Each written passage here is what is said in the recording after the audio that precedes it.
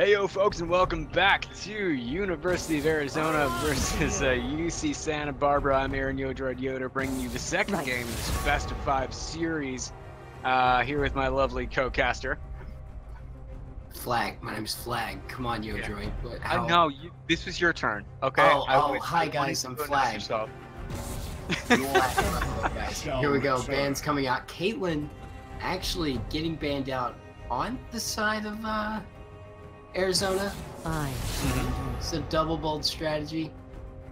I mean that's a good ban, I think, especially with the performance last game. Like you can't deny that ADC Nguyen definitely knows how to play Caitlyn, so the ban away, good choice. Ouch, Yodroid. Let's see, other bans coming through. You had 2 birds for the mid lane, Anivia and Azir.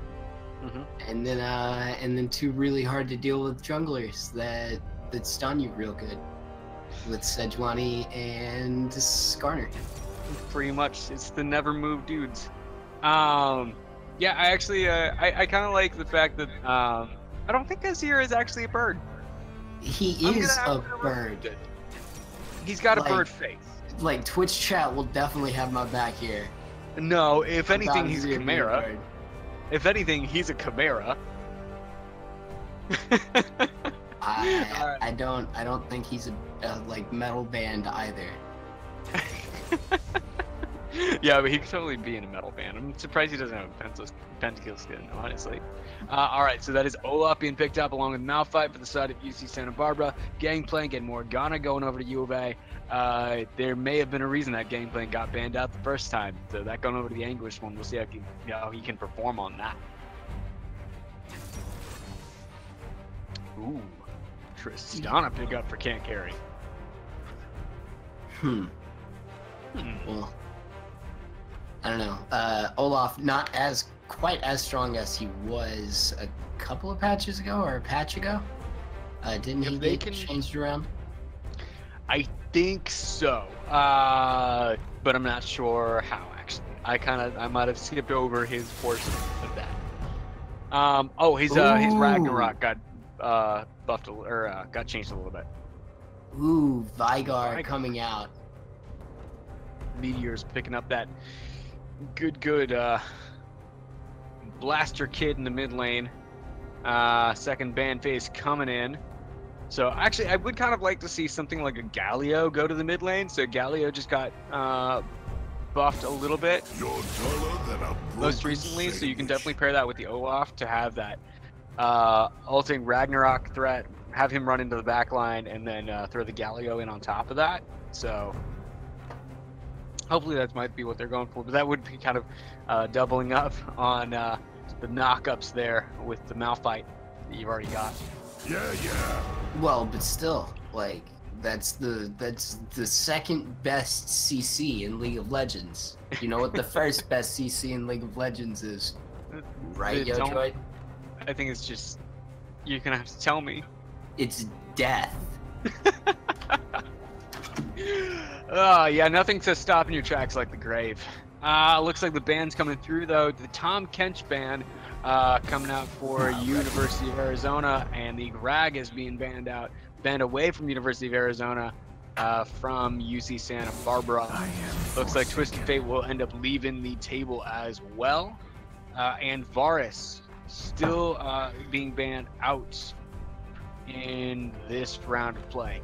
Kog'Maw, oh well, I guess Kog'Maw's not going to get picked up by Can't Carry with Tristana there. Yeah, unless it's a mid lane Tristana. Unless no. Decides to. Huh? That's actually, maybe. I mean, you've got the Vigar. I think it's probably a bad idea, but you've got the Vigar. So, maybe. Yordle fights. New League of Legends tournament. Okay, so Trundle being picked up as well. Most likely going over to the jungler. Going over to God the King for U of A. I have my own reservations about a Trundle in the jungle. But we'll see if that is able to be pulled off here for U of A. Bardley trying now is sitting a little bit on that Bard. You will end up settling on the Thresh though. Orianna being picked up for Dog and Person. I know, I'm kind of disappointed too. His Bard is really good. Well, it's also really fun to say, you know, Bardly trying is hardly trying to make a play on Bard while casting. Wow. What? What? Would you say that entire sentence all the time, or would you just reserve it for special occasions? Also, I mean, Zaya finishing off the pick ban phase here for U of A. Only when he picks Bard? I guess so. I mean, yeah, that's fair. Stupid question from me. All right, looking at these initial picks, who are you gonna give the edge to this game? And even considering what happened last game. So you do have, I don't know, you actually have an initiate combo on the side of UCSB. To whereas on the side of Arizona, you've got more of a just sort of delete one member and sort of conquer from there on out. I mean, granted, you also have the Trundle there, so if Trundle can end up throwing the Subjugate onto a key member, right, on one of the tanks, that can be a really big boon for U of A. I think they may have a bit of an edge in that fight there if they're able to pull that off. Zaya recently got nerfed, so early level is going to have a little bit of a hard time shoving against the Tristana. So that might give a slight edge to the bot side. I personally am going to give my vote of confidence over to looking at the comps, I'm going to give it over to UCSB. This is really hard to do right now as well because we haven't seen skins yet. And we all know. I'm pretty sure it was the SKT Splat skin that really brought it home last time for UCSB. Since you had Selvati playing the Zac with the cool red goo. Yeah. But if Trundle does have the garbage skin, I think they'll be fine. Oh, you mean the Labyrinth skin? Is that what we're calling the David Bowie junkyard skin? Yeah, that one. Dude. Yeah. That one, the one where he looks like a Jim Henson Muppet from Labyrinth. Yeah. Right. Well, yeah. Jim Henson Muppet from Labyrinth. Yeah. Like if a couple of the trash pile boys had decided to join just a rowdy punk band and play with junky instruments. They call it junk punk. Yeah. I follow. I still kind of, I don't know. I mean, I guess the Subjugate onto Olaf or Malphite would work for them because then afterwards you sort of Gangplank does better, and Vygar deletes. But they can never be clumped. Their positioning just has to be right. I mean, they did have some really good positioning last game. If we really look at their positioning last game and their gameplay, I do think that they have a chance here. So you're saying there's a chance? I'm saying there might be a chance. Oh, because really, if we look at it, their gameplay last time was impeccable. They ganked at the right times. Their positioning was really solid with the exception of a few mistakes from God the King on the bot side and Anguished One on the top side. But what it really came down to last game was especially that Kog'Maw not being able to get onto him. I think they'll have a little bit of a better time popping at least one member with the comp that they've drafted. So, I mean, like, you've got, again, like, the global presence from Gangplank now. And then you got the teleport still up there. We'll have to take a look at Keystones to really see what we're looking at, though. Yep. Right. Looking at Keystones right now, you've got Comet, Predator, Comet, Fleet Footwork, and Aftershock. Excuse me, that is Airy, the little puppy dog. Whatever. Ugh. And then let's see. So Gangplank with the Kleptomancy, of course. You've got Press the Attack actually going on to Trundle, which is really good, but we'll see how that pans out for him. Unsealed Spellbook going on to Meteors and Nguyen, or ADC Nguyen, picking up the Fleet Footwork.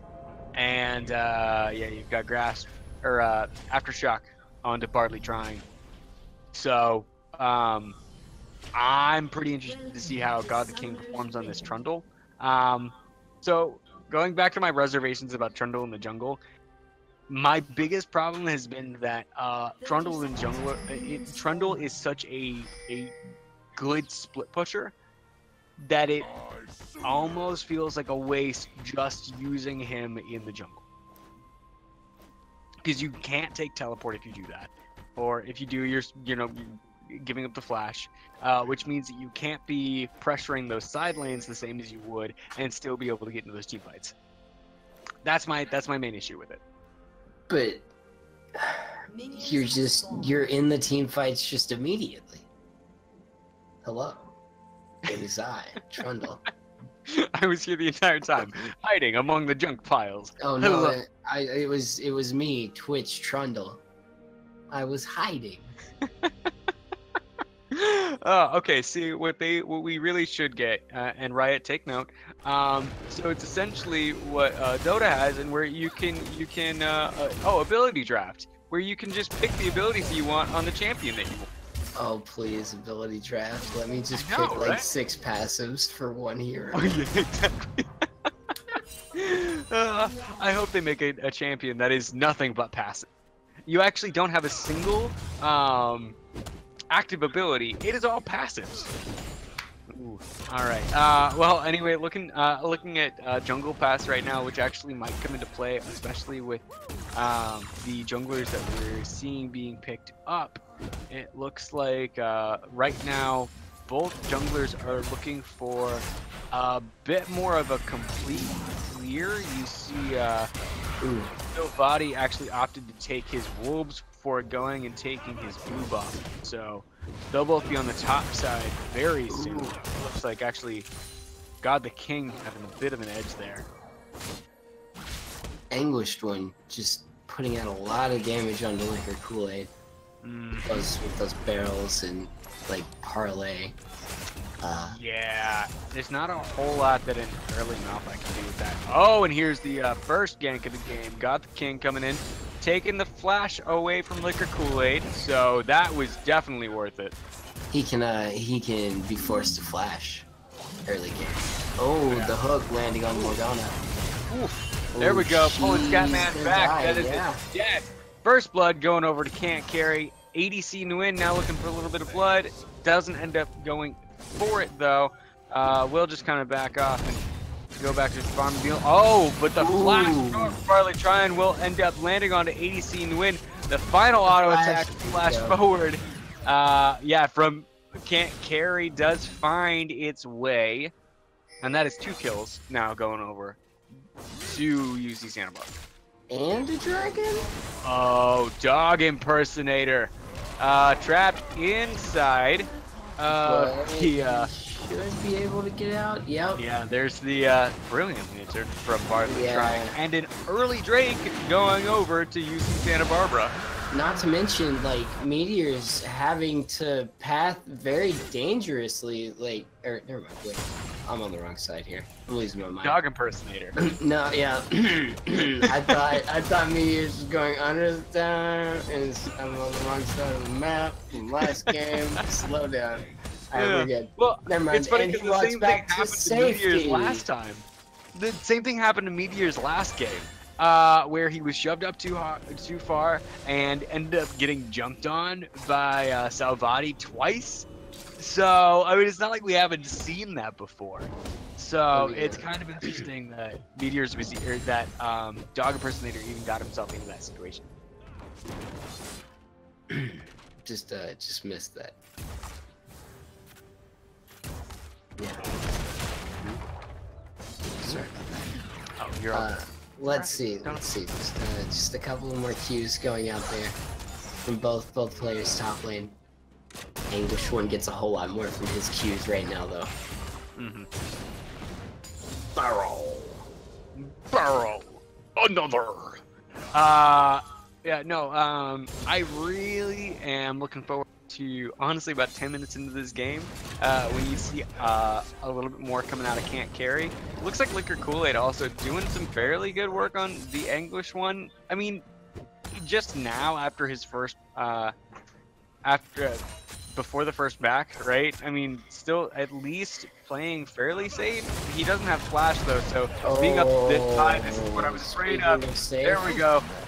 Yeah, no, Liquor Kool-Aid is just gonna try to run out. Not many places you can go. The Anguish one picking up the kill onto Liquor Kool-Aid.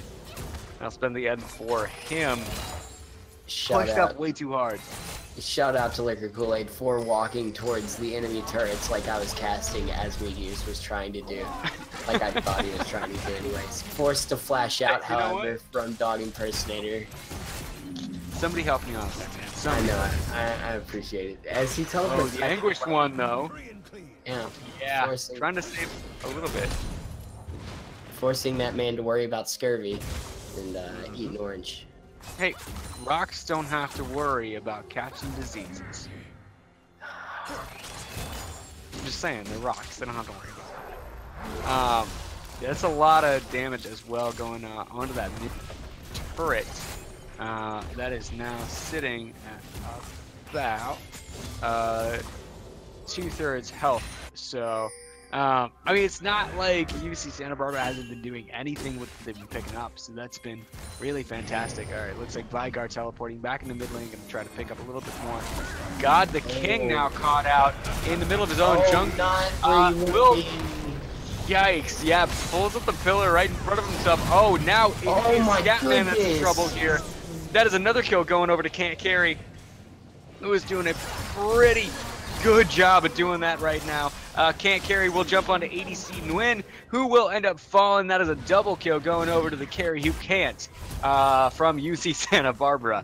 You wanna talk about a scary sight? It's like having a Thresh hook you, and Orianna taking that lantern while a Tristana rocket jumps at you simultaneously. Instantly you go from a hook to 3 members of the team on you. With a lot of bad intentions. They just want to be friends. No, this isn't a Mumu game, my dude. Like, we're not a Mumu tier. Right, exactly. Up in here. Oh boy, yeah, you're right. It's good. Yeah, it was right on time. Yeah, no, honestly, see, this is why I was looking at this comp from UC Santa Barbara going, oh, this is terrifying. Because they are pushing this snowball right off the ledge, and when it starts rolling down that hill, it's going to be really hard to stop. I mean, if we look at items that are built in the team right now, oh, the flash from Bardley trying will end up finding meteors, even with the Event Horizon landing. Still won't be quite enough. That'll be another kill going over to UC Santa Barbara. That is a 15.3 gold, that is a 4,000 gold advantage. Now got the King looking very low, so VOD will drop fairly low as well, but we'll get out. But yeah, no, see this right here, this is a 4,000 gold lead in the pocket of UC Santa Barbara right now. That's a pretty penny worth of money 9 minutes into the game. Yeah. I'm not gonna lie. Also, especially if first brick falls over to their side. I'm not quite sure. That tower's still got plenty left. That already happened. First brick happened a long time ago. I'm just out of it. Like, we're done. It's okay. It's alright. It's okay. I'm here. You're doing good. I promise. I'm paying attention. Why didn't we talk about first brick when it happened? At the time, it didn't really seem, because it got picked up by Can't Carry, and it was like, okay, that was going to happen. I mean, it was when they got that kill onto ADC Nguyen and Scatman on the bot side. Like, it happened, and it was good.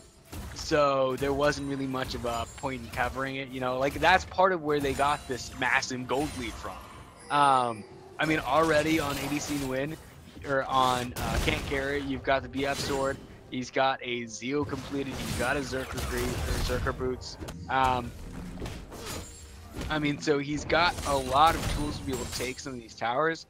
Obviously, I mean, he's got a ways to go, but he's doing a lot of work in these turrets that ever allowed anywhere near them. So, I mean, the lane swap isn't going to be a whole lot to be able to stop that. That is a second Ocean Drake, now going over to the side of UC Santa Barbara. I mean, look at the damage there. All right, there is the, yikes, Scatman forced to flash away trying to get out of that. Looks like on the bot side too, the ult from Anguished One will get him out. So Vadi now just going to go clean up that jungle. But yeah, I mean, like, already you've got the Anguished One still pushed back to that tower, and this is going to be a second tower going over to UC Santa Barbara. Right now, Can't Carry is a monster. Definitely, definitely doing what he can to, well, you know, carry his team, despite his name, as we've said before. But what are you supposed to do with the name that Can't Carry? Exactly. It does look like Dog Impersonator and Sylvani are going to be able to take this first mid tower. Can't Carry coming over for just like a celebrity visit. Celebrity shot or two. Just a quick flyby. Just a little bit of a just hopping in. Yo, I don't have time to do this. Just let me take a celebrity shot. Okay, so if there's anything that University of Arizona can do this game in the next 5 minutes to get back in this game, what do you think that's going to be?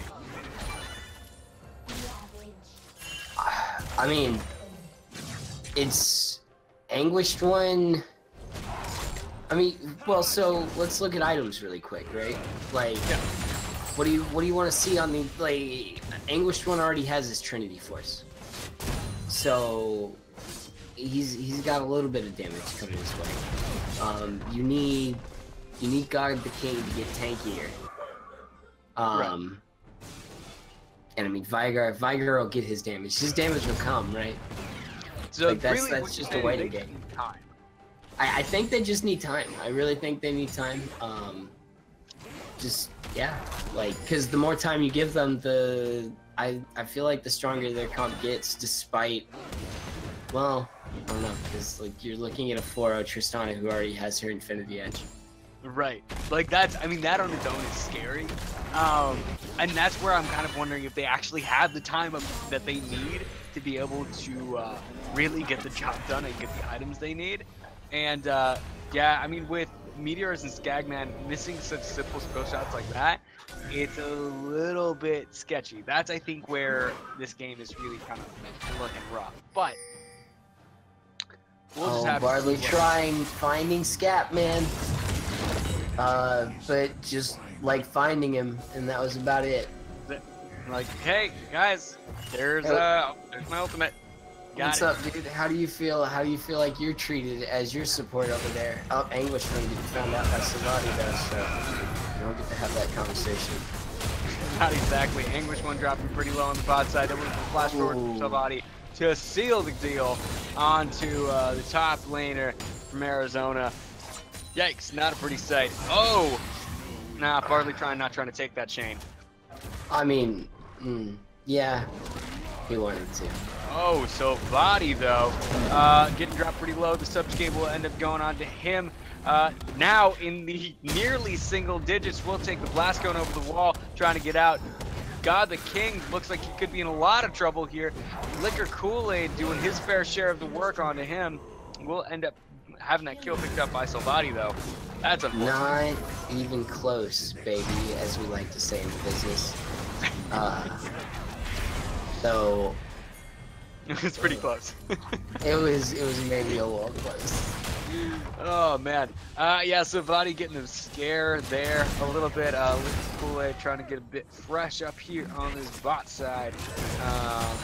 That was a pretty well executed play though from Salvati, trying to get out of that. Using the blast gun to get over the wall, just kind of run away to safety and make God the King chase after you, and you should be good. It's unfortunate that God the King didn't play that a little bit better. All right, defensive Rift Herald being launched on the top side. They've been sitting on that one for a decent amount of time, though. Bartley trying, taking a couple of tower shots.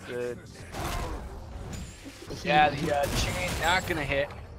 He was thinking about landing the chain, and then he realized that like he'd just be able to orange him anyways. So why not miss it, right? Right. Like, yeah. Oh man, yeah, that sentence not gonna land. Now it is can't carry on this turret. Gonna try to take that out. Won't quite get the damage down, but that's, I mean, a stiff wind would blow that thing over. They should be able to pick that up with the next pass of minions, and it looks like University of Arizona knows that. So they'd be smart to try to make their way somewhere. Oh, there's the shockwave landing on God the King. He won't be picked up by Dog Impersonator, who will miss the flash over the wall. Ends up being picked up and returned by Anguished One. But UC Santa Barbara takes up the tower on the bot side in return. And another dragon, what is the deal with them getting 3 dragons on the Oh, RNG doesn't exist. I guess not.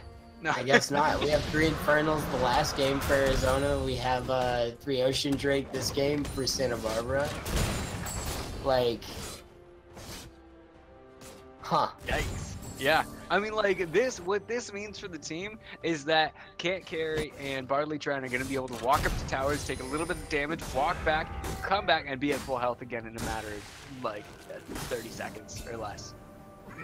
And that's, I think, one of the scariest parts of what's happening with this whole, like, 3 Ocean Drake is that they can get into some of these fights and skirmishes, take a little bit of damage, and not be too remiss in that, you know? Looks like Silvati gonna blast himself over the wall. Just explode himself away. Kapah! Explode himself to safety. He's honestly, at this point, the master. Oh no. Yeah, that's right. Yeah, see, look, more of this siege coming out from UC Santa Barbara. They're really trying to make sure that they've got all the tools they have. Oh, looks like Bartley trying to take that brave journey into God the King. God the King running out thanks to the Black Shield coming out of Scatman. So that saved his bacon right there. Were you saying that Bartley trying almost took a magical journey right there? Yeah, exactly. Oh, the flash right into the event horizon will end up stopping Can't Carry from getting away, but he won't really need to. Oh no, he took the hook. That was him taking Lantern. That pulled him into the rest of the event horizon. He didn't flash. Okay. Well, never mind. Yeah, it would explain why he splashed after 30 seconds. Alright, this tower will fall, however. It looks like Bartley trying to run with a little bit. Yeah, Liquor Kool-Aid diving onto the backside. Scatman gonna end up picking up a kill on Bartley trying, and also, yikes, Anguish One gonna pick up a kill of his own here. Meanwhile, on the backside, it's gonna be Dog Impersonator going down to ADC in the win. Yikes, not a great way to take a tower, but hey, they got that inhibitor tower down for their team. They're walking away with that, but traded over 3 kills in the middle of that. Hey, so they got their blue buff too. Can't Carry took that blue buff as well. Yeah, can't sell it short. You can't sell it short though. I mean, yeah, I guess that does give them a little bit more. But I mean, the 3 kills that were picked up by U of A, honestly, not a whole lot in comparison to the massive deficit that they've got. I mean, they're still sitting at a 7,000 gold deficit. That's schematics, dude. You're just talking about the little things. You're right, man. Blueprints, what are those? You know, it's whatever, man. Why is it important that we add the right amount of ingredients into this? Nothing needs to be built fine. Rome wasn't built in a day, and they definitely needed schematics. Nope. Swinged it. This Aqua deck look alright to you? Alright, well, yeah, hey, look, another buff going over to UC Santa Barbara. Right now, they are just robbing Faithful Mind, trying to clear out this jungle as much as possible. Oh, Barber trying. The ultimate from Vigard not going to be able to pick up too much, but can't carry is going to turn around and say, hey. Oh my goodness. Back up. There you go. That is a triple kill going over to Can't Carry from UC Santa Barbara. Never mind, quadra kill going over to Can't Carry. I think they can just push it in this game too. They should be able to win off of that. I don't know. I guess God the King. Nah, like they'll have people up in time to stop. I take back what I said. I don't think they'll have Dominion Wave. They'll be able to do a lot of damage to this tower. Yeah, exactly. I mean, you've got a 2-item Tristana with red buff. Oh, Dog Impersonator looking notched out. Giant in the front side. Will get melted underneath Anguished One's ultimate. Yeah, and now it is going to be God the King trying to chase down Liquor Kool-Aid. Who's going to be ulted. Yeah, there's the Subjugate coming out onto the Rock Monster. Continuing to run out, Chilling Smite blast down onto him. Can't Carry. Looks like he's going to take the Lantern out, taxi himself to safety. Oh man, Death Sentence landing and will end up ending. No. God the King is regretting that one. The Troll King gets trolled himself. Looks like that's actually going to be a Baron going over to UC Santa Barbara. They should be able to melt that down in no time. Yep. Troll Judge, Troll King, and Troll Executed. Scatman looking for a little bit of flavor of his own. Won't end up getting anything, but Can't Carry. Doesn't want any of that. Pops over the wall, sends an auto attack his way, and then takes Lantern back over. This is starting to look like a really, really scary game for University of Arizona. Yeah, it's just... There's a lot of small decisions that are being made that shouldn't be made. There's also one large problem on the other team in a 9-0 Tristana. Yeah, the Anguished One looks like he could be in trouble here too. Liquor Kool-Aid gonna pick up that kill for himself. Don't forget to fast forward. Make sure you're all the way to where you need to be on the time. Frustrating. As I think every dragon, like, is the next one Infernal? Or not Infernal, but Elder. No, Cloud Drake. One more Cloud Drake. We'll see if Santa Barbara, if this game goes on long enough, they get every dragon in the game. Honestly, with the amount of power they've got on their side, I mean, you've got a level 13 Tristana compared to the ADC of U of A. Speaking of which, ADC in the win looking really low. He's gonna end up trying to get out at least. Silvati, popping the heal. Silvati will pick up that kill though. The Anguished One looks like he's going in for a little bit of action, but he's gonna end up getting back to base just in time to save himself. Scatman now going down as well. That is a triple kill, or double kill, going over to Can't Carry. The Anguished One, very, very poor decision there. Ends up getting popped. Now it is God the King left alone. Will end up blowing himself up trying to defend this turret. And that is going to be game for these. That is second game going over UC Santa Barbara over University of Arizona. You know, I don't know if she can get any more promotions, but you know, I guess promote the Special Force Officer Tristana up in the ranks a little bit.